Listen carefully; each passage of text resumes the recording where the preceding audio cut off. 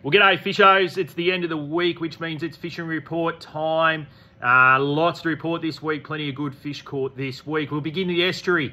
There's some nice mulloway being caught in the estuary right now. Some absolute beauties from the breakwall all the way up to the Karura at the moment. So some good signs of some good mulloway fishing leading into next week's full moon, that's for sure.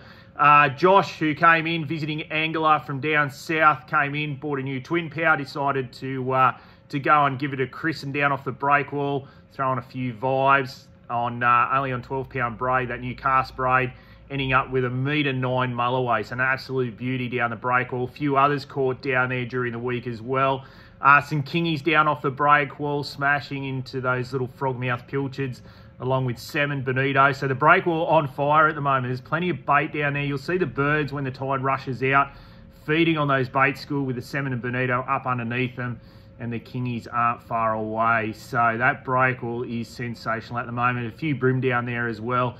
So if you're a keen angler, land-based angler, I would say get yourself down to the breakwall this weekend on a change of tide. You'll find that you might catch a manner of all species, that's for sure. So arm up on the kings, arm up on the mulloway, arm up on the bream, arm up on the even on the bonito and the salmon. So take a variety of outfits down to the breakwall. Now further up in the bay, like I said, mulloway up around that Soldiers Point Fame Cove. If you want a live bait or vibe up that way, we just had another shipment of the Nomad in the squid treks. So plenty of those in stock as well. So lots of guys using those at the moment, both in the bay and out on the reefs for reds in that deeper water too. So definitely worth the shot there. Some flatties around, plenty of good flatties, especially up the Teeligary. It's on fire this year. I think because we haven't had the rain, those flatties have sat up in those shallows during winter and definitely stirred up now. That water's sitting at 20 degrees, a bit over 20 degrees. So the flatties up Teeligary have just been sensational. There's even been mulloway up Teeligary. I was actually up there yesterday afternoon for a flatted fish, testing out some of the new bait junkie colours, and we were catching small mulloway in just like 2 metres of water. So they're only little fellas, undersized, but great fun. It was good to test out some new product, which that new bait junkie will be coming in November, I've been assured, because I had the dial rat with me yesterday and I held him to ransom. So there you go. So new bait junkies coming in November. They do work. We were using the new wriggler tails and they worked really well, especially on flatties. And a few mulloway, we'll throw a few photos up later. So there you go. Like I said, up the Karura, some good flatties and some good mulloway up the Karura. You just got to venture up a little bit further up towards Allworth and you'll fish pretty well up there. A couple of mud crabs being caught up there as well at the moment. It's definitely worth a shot up that way. Now the whiting is starting to happen in the estuary as well. I know a few guys last weekend that threw a few surface lures, starting at a few whiting. That water's starting to warm, although your live worms are going to be your best bet at the moment. So fishing the shallows, incoming tide, live worm, and you'll definitely find that the whiting will certainly be on the flats at the moment, those big sandies. We've got plenty of live worms in stock for this weekend as well. So definitely worth a shot on the whiting at the moment. A few squid starting to turn up, actually. A few arrow squid and cuttlefish around Shoal Bay, so if you're keen on doing that. Looks like we've got nor'easters for the weekend, so the bay will fish particularly well. Now on the beaches, that bit of southerly definitely has moved that red reed on a little bit, so if you're keen on getting to the beaches, I definitely have a look around. Like I said, a lot of that red weed has shifted. I know Samurai seems to be pretty good at the moment after that southerly. And Berrubi as well. So it'll be a weekend to actually fish the beaches with those northerly winds. So Samurai, 1 mile, and obviously Berrubi worth a shot this weekend. And there's been a few whiting starting to turn up, even though the water's a little bit cooler on the ocean. There are a few whiting around. Definitely salmon and tailor.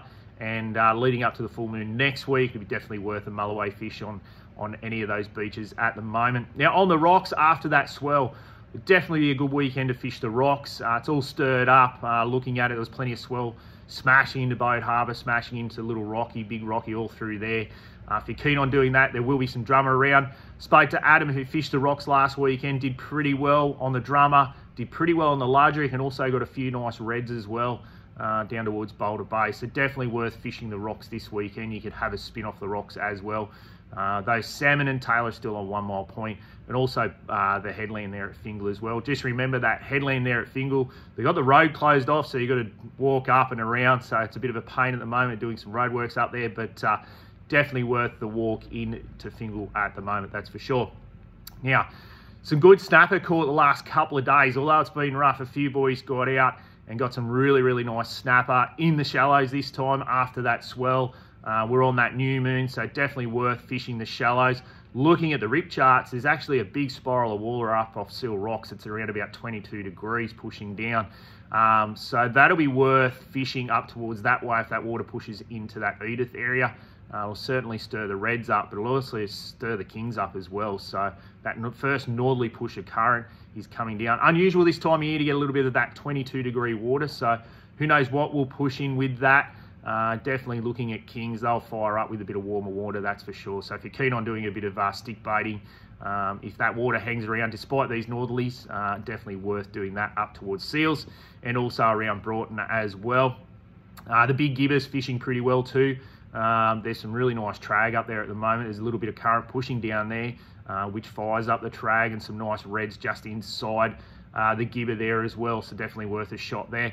Back down towards the V, the 21, all that area. I know Pacific Blue Charters did pretty well last weekend, getting some nice snapper up to 4 kilos. So worth a shot there. Around the islands, definitely Little Island, Big Island or Boodle-Bar.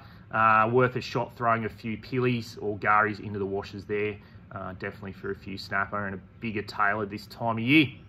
Now out wider, I know the Omen caught a couple of striped marlin last weekend. Looking at rip charts, like I said earlier, there is that trickle of current coming down. On the shelf, it looks like it's about 22.5 degrees, so there's a defined temperature break out there. So if you can get out there this weekend, definitely worth a shot at a couple of early season striped marlin. Like I said last week, there was fish to the north. I reckon they've pushed down with that current there as well. So definitely worth a shot towards the shelf this weekend if you can get out there. Anyway, that's it for this week. Pretty good fishing. I'd definitely get out there this weekend because it's definitely going to be worth it.